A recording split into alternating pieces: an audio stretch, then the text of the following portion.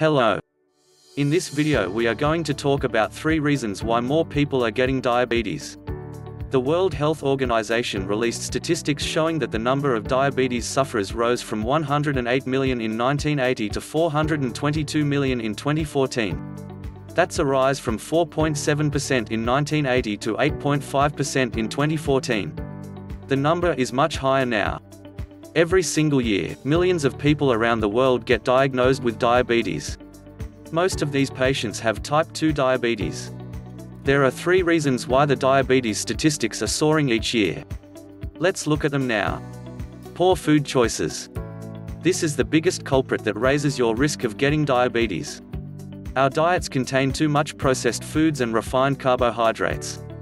The high fructose corn syrup, HFCS, that creeps into most processed foods is a form of sugar that leads to insulin insensitivity and has made obesity an epidemic. It's common to see kids guzzling sodas that are chock full of sugar.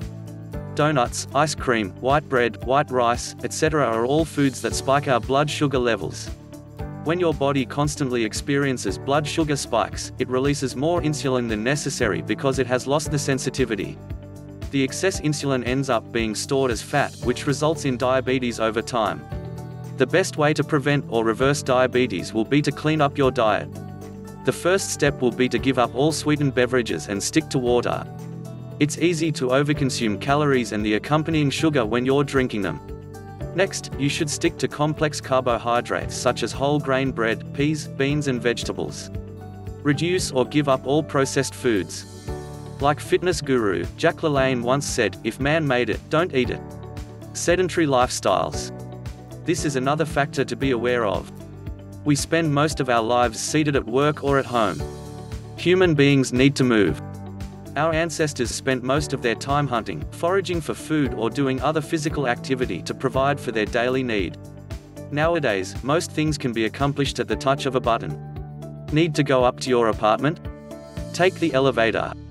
Going to the mall? Get in the car. All these conveniences that have risen due to the advent of technology have taken away our need to move more. Take the stairs.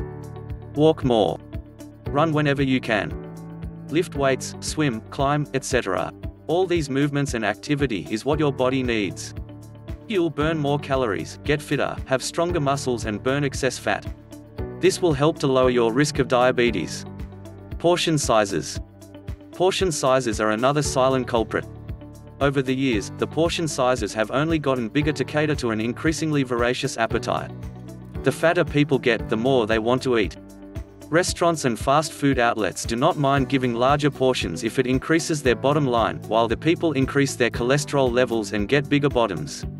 One of the best ways to lose weight and reduce your risk of diabetes is to ask for smaller portions or just eat 50% of what's on your plate. If you're eating at home, you can use smaller plates to fool your mind into thinking that you're eating more. It actually works. Ultimately, it all boils down to what you eat, how much you eat and if you're getting enough activity. If you can get these 3 things right, you'll reduce your risk of diabetes immensely, and if you already have it, this will help to reverse it and bring it under control. Thank you for watching our video. And don't forget to check in the description our simple 60-second habit that reserves diabetes.